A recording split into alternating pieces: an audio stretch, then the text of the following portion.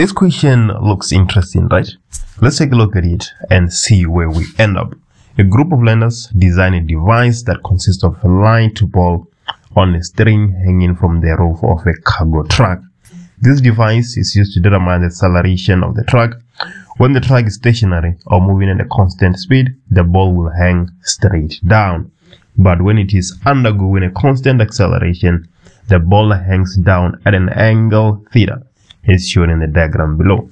And the first question, 2.1, draw a free body diagram of all the forces acting on the ball for 2 marks. So if this question was for 3 marks, you would expect 3 forces on your free body diagram. If it was for 4 marks, you would expect 4 forces acting on your object.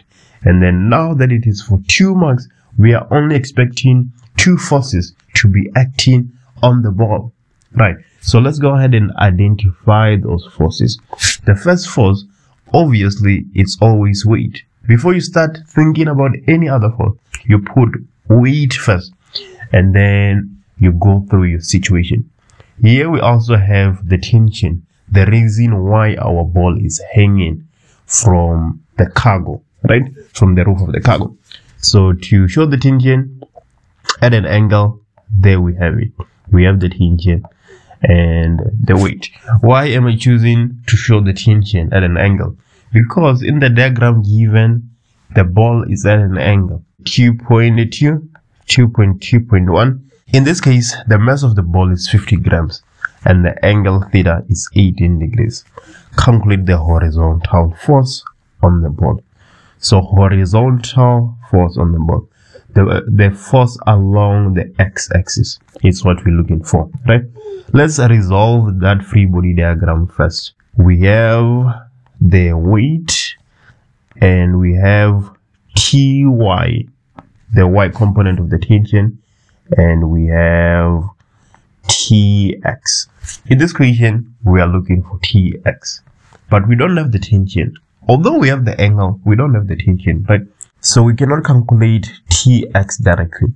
What we can do, we can calculate the weight and equate it to Ty. And then after finding Ty, we can then find Tx. So we're going to say that the y component of our tension is equals to the weight. Our object is not moving upwards or downwards, so this equation should be true. So to find the y component of the tension, we're going to say tension, this angle here is 18 degrees. If this angle is 18 degrees, this angle here should be 72 degrees because this angle here is 90 degrees. So we're going to say tension sine of 72 degrees is equals to the weight. Our object weighs 50 grams. So that will be 50 divided by 1000 multiplied by gravity, right? Gravitational acceleration, which is 9.8. It's easy to see now that we're going to divide both sides by sine of 72. So divided by sine of 72, and then we do the same thing on the right hand side. We have to divide by sine of 72.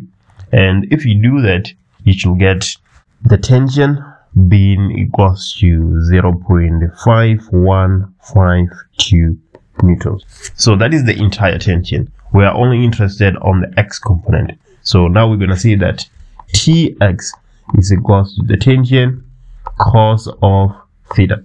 So what is our tension? We know that it is 0.5152 cos of 72 degrees.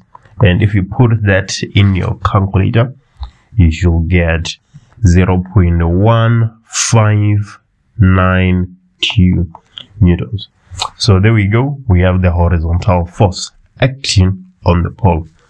2.2.2 magnitude of the acceleration of the truck. As soon as I start hearing about acceleration, I'm thinking F net is equals to ma. We want the horizontal acceleration. There's only one force acting on the horizontal, which is Tx. So we're going to have Tx being equals to the mass multiplied by the acceleration. Tx is 0.1592. The mass is 50 divided by 1000 multiplied by the acceleration. So you can see here that we just divided both sides by 50 divided by 1000, and then we do the same thing on the left hand side, 50 divided by 1000.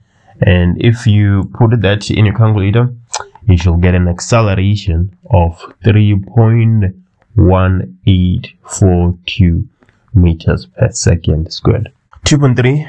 A and B below are two identical blocks, each with a mass of 5 kgs, joined together by a light inextensible string. The blocks are being pulled with a force of 65 newtons at an angle of 40 degrees to the horizontal, as we can see. The two blocks accelerate to the right at an acceleration of 2.17 meters per second squared, and the tension in the rope is 26 newtons. Right, and then 2.3.1. Let's look at what the question says. Calculate the friction on each block. Let's start with block A. Right, so we don't have the coefficient of friction, so we cannot use Fr is equals to the coefficient multiplied by the normal force. That is not going to work because we don't have the coefficient. What we can do instead is say that F net is equals to Ma. So now we put in our tension on block A. So which forces are acting on block A? We have the tension, which is pulling it to the right, and then we have the frictional force, which is opposing, the normal, and the weight, which we're not interested in, but anyway, yeah, they are acting on our object. So we're gonna have the tension minus the frictional force being equals to the mass multiplied by the acceleration. The force that is pulling the object minus all the forces that are opposing is equals to Ma. So what is the tension? The tension is 26, and then minus frictional force. The mass of the object is 5 kgs, and the acceleration is said to be 2.17. So minus frictional force is equals to 5 multiplied by 2.17 minus 26. So the frictional force acting on object A will be equals to 15.15 newtons. Right, that is the frictional force acting on block A. And moving to block B, let's use the same approach. Let's start with the free body diagram. We can never go wrong with the free body diagram. So we have the weight, we have the normal force, we have the tension, and the frictional force opposing. And then the force that is pulling, we have Fx, right? The x component of F, and then we have Fy, the y component of F. But we are only interested on the x component of F, right? Again, F net is still equals to Ma. What do you do at this step? You say that the force that is pulling the object minus all the force that are opposing. Which force is pulling the object? That is Fx minus all the forces that are opposing, the tension and the frictional force being equals to Ma. So to find the Fx, we're gonna say 65 multiplied by cos of 40. That is how we find the x component of that force, minus the tension, which is 26, minus frictional force, which we're interested in, is equals to Ma. Our mass is 5 kgs, and our acceleration is 2.17. So we're gonna say minus frictional force is equals to 5 multiplied by 2.17 plus 26 minus 65 multiplied by cos of 40. Right, you just put that in your calculator, and it is easy to see that the frictional force acting on object B is 12.94 newtons.